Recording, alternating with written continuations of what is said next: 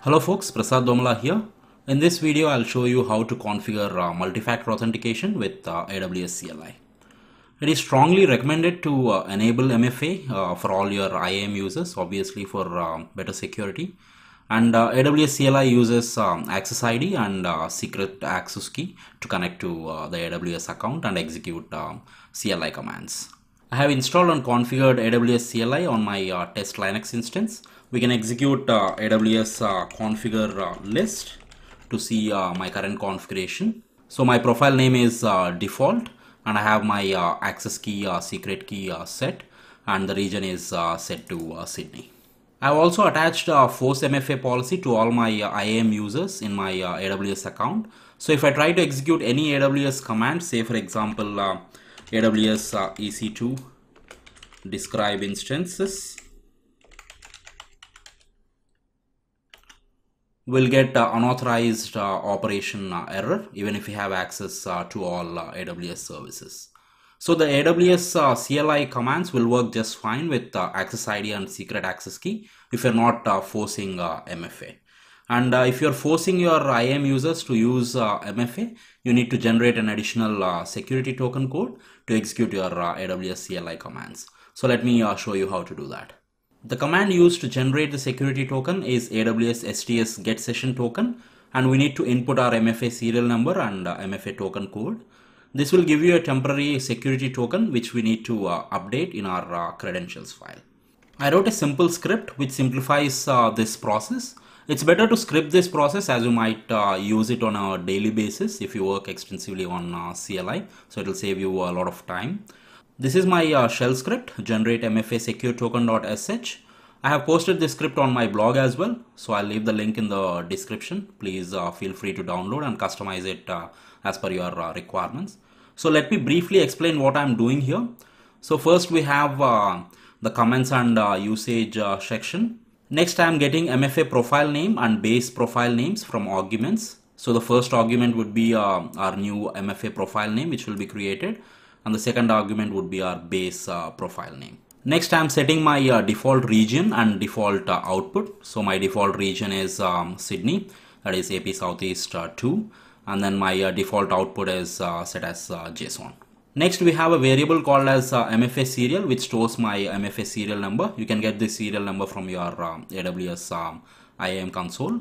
Next we have a flag which is a boolean used to decide if a new security token is required or not. So basically we need a security token if you do not have MFA profile configured or if your existing security token is expired. Here we are checking if MFA profile exists first, and if it exists we are extracting expiration time and checking if it is greater than the current timestamp. If it is greater than the current timestamp, it means the security token is still valid and we don't need to create a new one. So the generate ST flag is set to false. So each security token will have expiration time which is 12 hours by default, and you can set it from 15 minutes to 36 hours based on your security requirements. Here I am doing a check if generate ST flag is true, and if it is true it will ask for the token code from your MFA device and finally executes AWS STS get session token command. So we need to input our base profile using hyphen profile option, and then output will be text, and then I'm querying for credentials here. We need to provide our MFA serial using hyphen serial number option, and finally token code using hyphen token code option. So this command will output the results in specific order, which is AWS secret key, and then AWS session token, expiration time, and then AWS access key ID. So I'm reading them in the same order and storing the output in respective variables using read-r. And we'll be using these variables in our AWS configure commands. So here I'm setting AWS secret access key, AWS session token, AWS access key ID, expiration time, region, and output using AWS configure set commands. So I have the script copied on my Linux instance. So let's execute generate MFA security token.sh, and then my MFA profile name, I'll name it as default hyphen MFA, and then my base profile name is default, So it'll ask you for the token code. So my token code is 846339, and it will generate a new STS token, and it will update our credentials file. So at this stage, if we have a look at our credentials file, which will be under AWS and then credentials, you will see a new profile is created, which is called as default-MFA, and we have our new secret access key, session token, access key ID.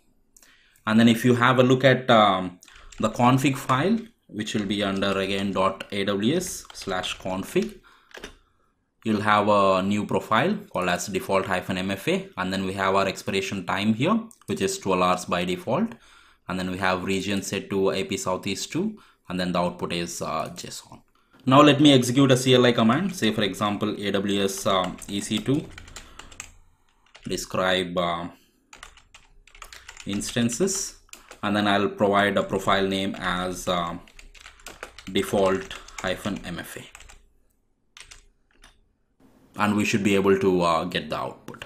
If we don't give the profile name, say for example AWS EC2 describe instances, you'll get unauthorized operation error. So the CLI commands will work only if you provide your MFA based profile name. You can create as many profiles as you want using this script. Say for example, if you have multiple AWS accounts, you can create separate profiles for each account, and you can execute the script with respective profile names. Please make sure that your base profile is already created and configured with your IAM access key and secret access key. So that is my way of managing MFA profiles and generating MFA based security tokens. So if you have any comments and suggestions, please post them in the comment section. Hope you liked the video. If you do, please hit that like button and subscribe to my YouTube channel for more videos on cloud computing. Have a good day, and see you in the next one.